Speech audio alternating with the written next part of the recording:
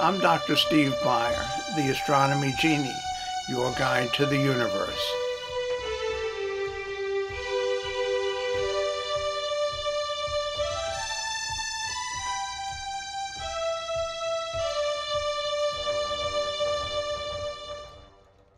Hello, I'm Dr. Steve Beyer, the Astronomy Genie, and in this episode we're going to be looking at a solution to the first of the 5 vexations that I indicated trouble first-time telescope users.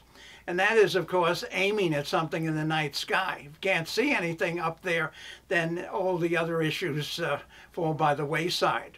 So we're going to today begin by using this Celestron 80 millimeter diameter objective refracting telescope, a little over 3 inches across.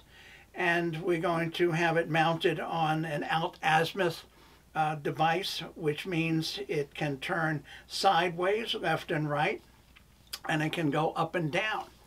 And with those 2 motions, we'll be able to target something in the night sky or on the ground. In this boot camp, we're going to have you out looking in the daylight because it becomes 5 times more difficult to find something with a telescope at night where you're not familiar, first of all, with perhaps some of the controls and moving around. So to begin with, I suggest getting a comfortable chair, even though I'm standing right now, and bring the telescope right next to you and play around with it for about 15 minutes and get a feel for how it turns, how it moves sideways. You can unlock it, and in this scope it moves very easily left and right, and it stays put. It doesn't just keep on drifting. As far as going up and down, there are 3 controls. On each side there is a knob, and then there is a bar which helps substantiate the aim.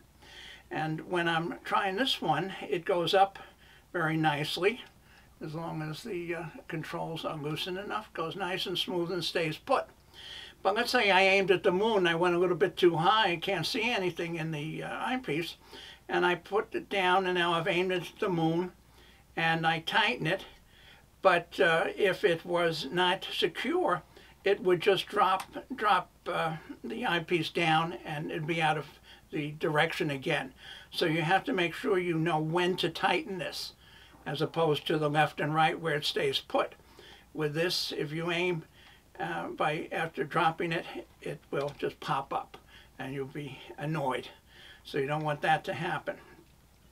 So after some time indoors, getting a good up close and personal feel for the instrument and how it moves and how you can lock it in position, then I suggest you go out to an open area where you have perhaps 100 feet of direction free around you, and get a hold previously of a ball bearing. Hardware store or online, 1/4 inch will do nicely, a nice shiny new ball bearing on a sunny day, and place it perhaps on a rock, top of a surface in the distance, so that you have the sun at your back and the ball bearing in front of you. And then use the telescope to aim for it. First of all, look along the side of the tube. In this case, the front cylinder is larger. This is so-called dew cap. And I can put my finger in this far before I didn't put my finger on the lens, but this is to prevent condensation at night from clouding the lens. You go out and all of a sudden the lens is all clouded. This will help prevent that. But it's wider than the rest of the tube, so just look along the side of the tube. Let's say you're aiming at the ball bearing, look along here. And then the next step, you might say, okay, now he's going to the finder. Finders can be sometimes more difficult to set up than the main telescope. So a trick I learned with my first 3.5 inch reflector as a kid, which didn't have a finder, was simply look into the eyepiece holder without the eyepiece. The eyepiece is down here ready, but in this case, look in directly, your eye about that far away, until you see a round circle, and that would be the objective lens, or a mirror if you have a reflecting telescope. And then just pull your eye back slowly, about 1 foot or so, and then the image will be in focus. So you're using the telescope actually as its own finder.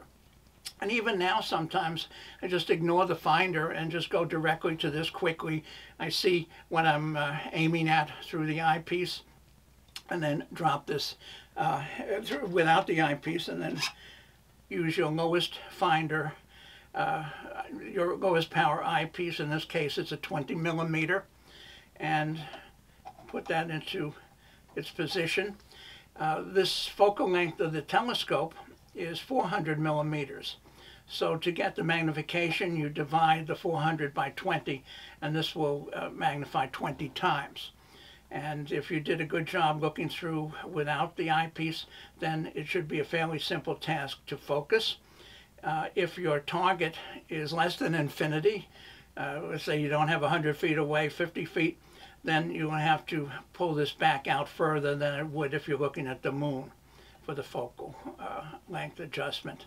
And that will be how you set up the eyepiece. And then if everything's nice and set, you can go to a higher power eyepiece. So this one is a 4 millimeter, and that will magnify 100 times given the focal length of the telescope.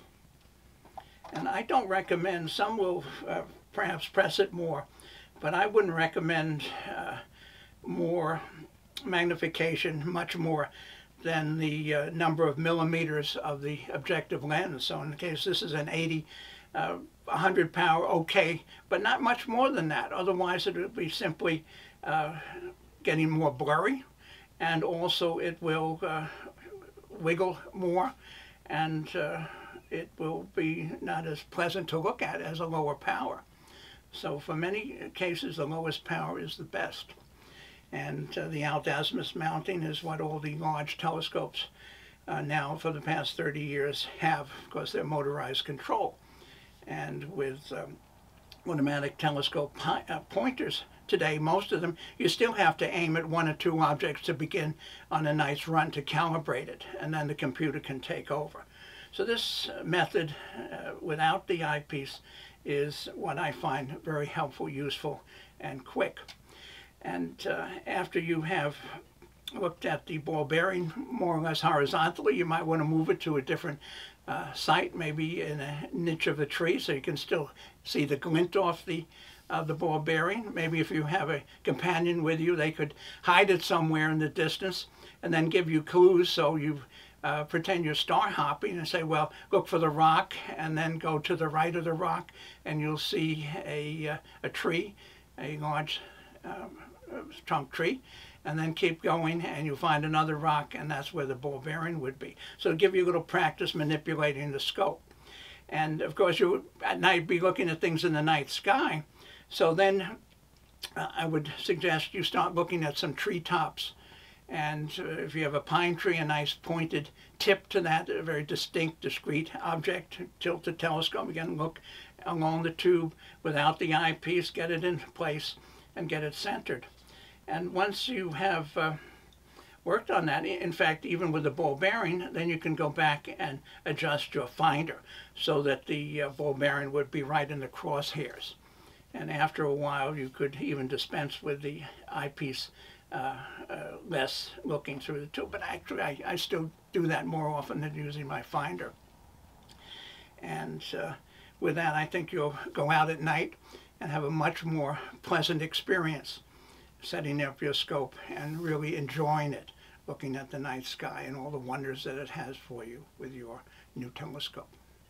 To summarize our three-part telescope aiming boot camp: number one, get comfortable in a chair and have your telescope next to you. Play around with the motions, the axis up and down, left, right.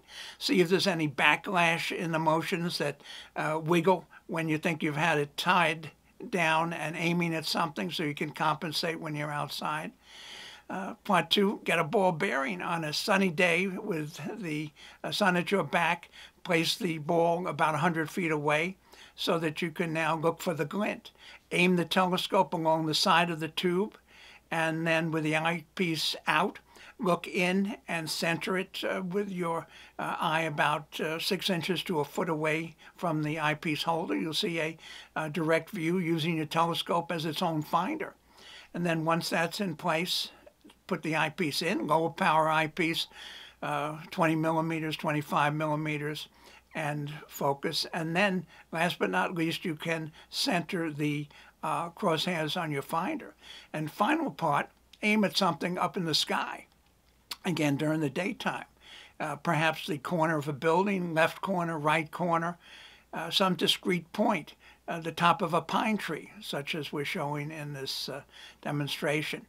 And just practice, repeat it, do it over several days, and you'll be much happier with your telescope and being able to enjoy it for the purpose that it was designed and you got it for.